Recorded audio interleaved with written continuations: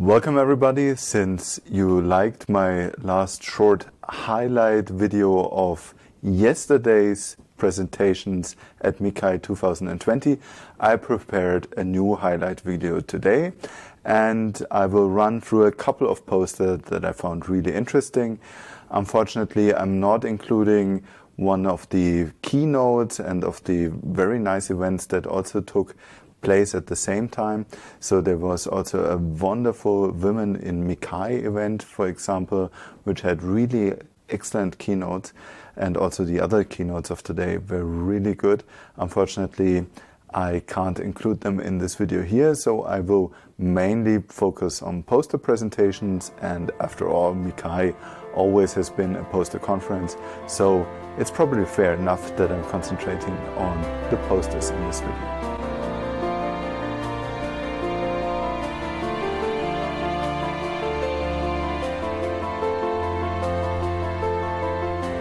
So this is my summary of Miccai 2020, Tuesday, October 6th. And the first paper that I have for you is something that goes more into the security directions. It's called "Have You Forgotten? A Method to Assess If Machine Learning Models Have Forgotten Data." And it was presented by Xiao Liu from the School of Engineering at the University of Edinburgh.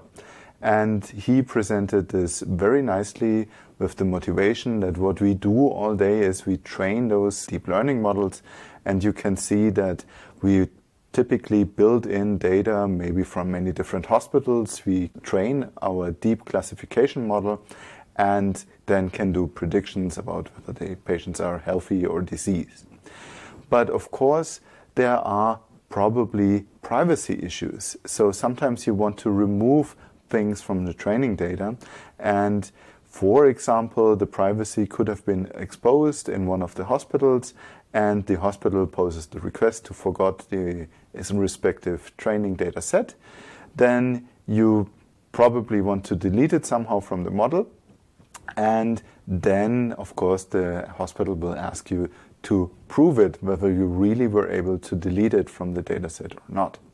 So this is an important security issue, and in the particular presentation they were focusing less on white box models, more on black box data, and in particular the case where you have an unknown training data set and only known model outputs and a known model design.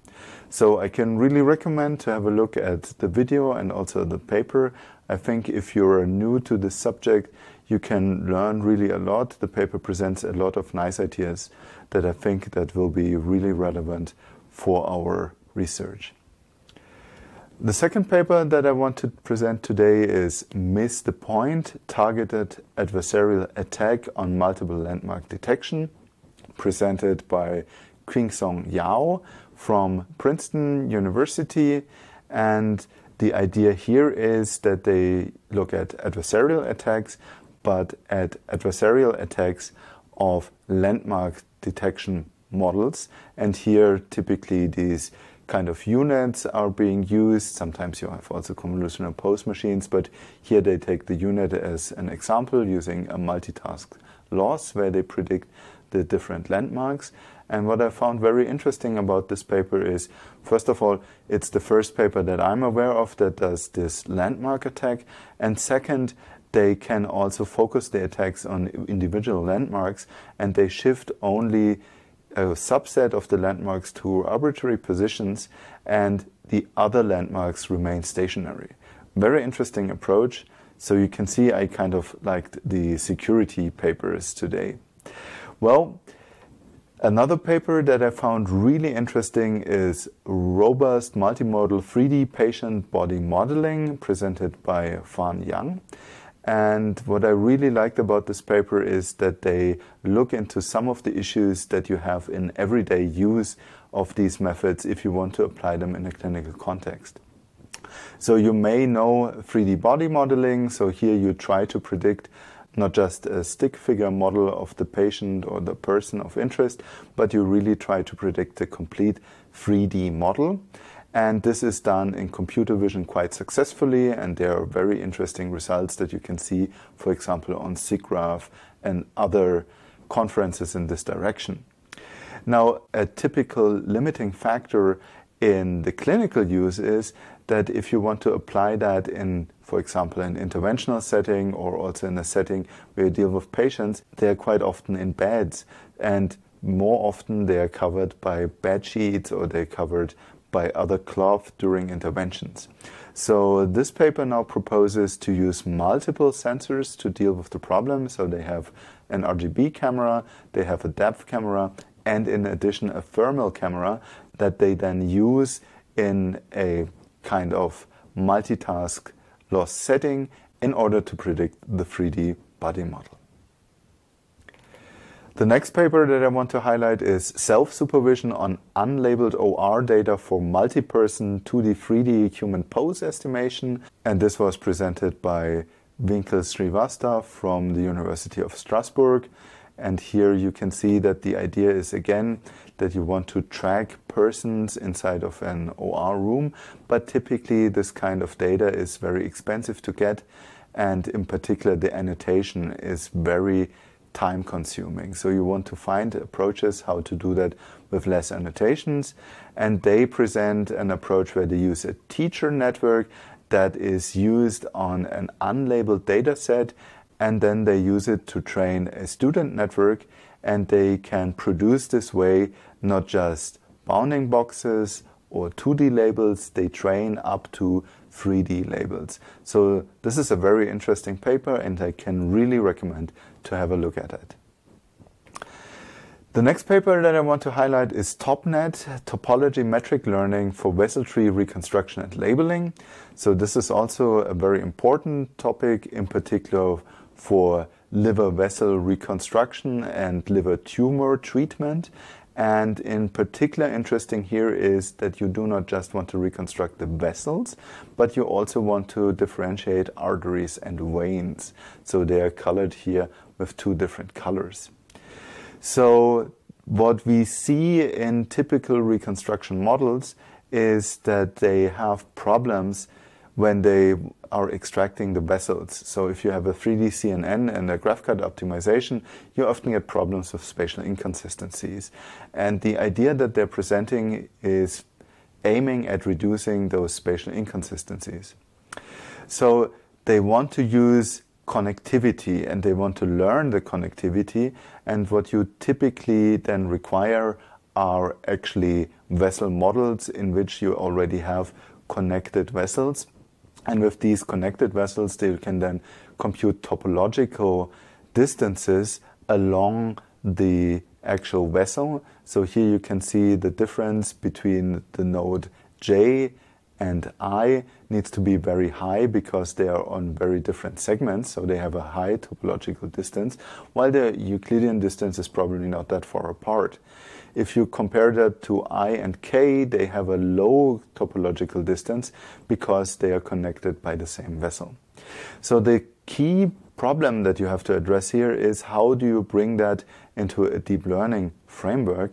And they present this very nice idea that they have essentially a base encoder, and from this base encoder they do a vessel extraction decoder. They have a centeredness decoder that delivers essentially the centeredness of every voxel, and then they have a topological distance decoder which predicts a topological distance that is trained from the vessel tree structure models. So this is pre-computed, and you can do that with the ground truth data, and they are also predicting this then on a voxel basis. The interesting thing is now that you can use the respective outputs, in particular the centeredness decoder, to then highlight where the actual vessels are. So you can then extract center lines from this information. And then you use the topological distance in order to build the final vessel trees. And you can use this information to build much better and much more consistent vessel trees. Very interesting paper. I can absolutely recommend to have a look at that. I really like this idea. The next paper that I want to present is something that I'm also super excited about because they're presenting an XCAT-GAN for synthesizing 3D consistent labeled cardiac MR images on anatomically variable XCAT phantoms. So this was presented by Sina Amirajab. And well, you might know XCAT. XCAT is a model that allows you to generate different synthetic images. It's built on surface data, so it has for a lot of anatomical structures, ribs and different inner organs and so on. It has surface data that then can be used in order to essentially generate label volumes. So you can rasterize them, you can also animate them. It has complete heart motion, it has complete breathing motion, and you can also generate different patients, essentially a complete population from these XCAT family of phantoms.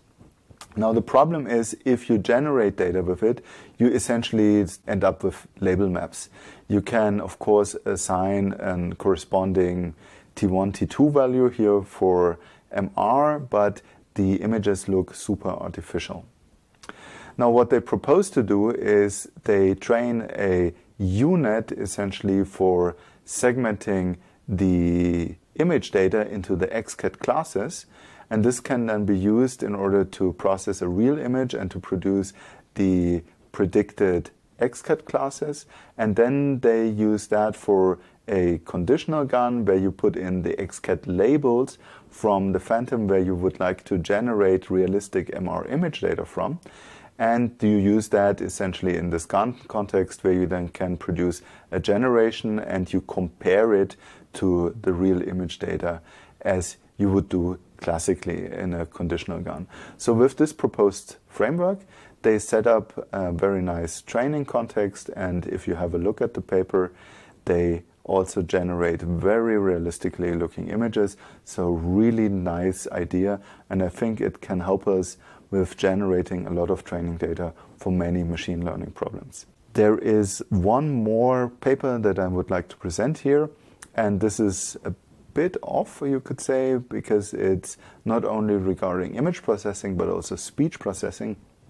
You may or may not know that I have some history in speech processing, so this is also why I'm super excited about this topic. So the paper is entitled "A Deep Learning Framework for Formant Frequency Estimation and Tracking from Ultrasound Tongue Images." It was presented by Pramit Saha. The idea here is that clinically you see patients that have laryngeal cancer, so their larynx has to be removed. And if you remove the larynx, then they have to breathe through an artificial tunnel that is inserted, and you have a small hole here that is called the stoma. And this is being implanted and allows patient to breathe again without a larynx. And for speech production, they actually have a shunt and they can breathe in, then they close the hole, and then the air goes through the vocal tract such that they can pronounce the voices. The problem with that is it is kind of difficult to learn, and also a problem is that in many cases this substitute voice sounds very artificial and unnatural, and it's not so pleasant to hear. So there are many different things that have been built in order to compensate for that. One of that is an electrolarynx, but the electrolarynx, to be honest, is even more artificial. So typically people are being trained to speak with the substitute voice. Now what the paper suggests to do is they have been using an ultrasound probe. And this ultrasound probe they actually used for imaging of the tongue. And with that you can then observe the tongue, which is one of the major articulators that is used in speech production. And then they take the ultrasound images and use a deep learning model in order to predict the Formant trajectories. So the Formant is essentially the result of your articulators moving in the mouth, and they are used, for example, to build vowels. So with the different Formants, then they produce a Formant synthesis, which then results in a speech signal. So I found this super exciting because that could potentially at some point be an alternative to the substitute voice. and also to electrolarynxes. So very exciting paper, and I hope that they are very successful with this research. And I think it's super interesting to do stuff like that. And maybe you can also share a little bit of my excitement. So this is it. These were my highlights of Miccai 2020 from Tuesday, October 6th. And I probably will do another video tomorrow and show you the remaining highlights of tomorrow's conference. So thank you very much for listening, and looking forward to seeing you in the next video. Bye-bye.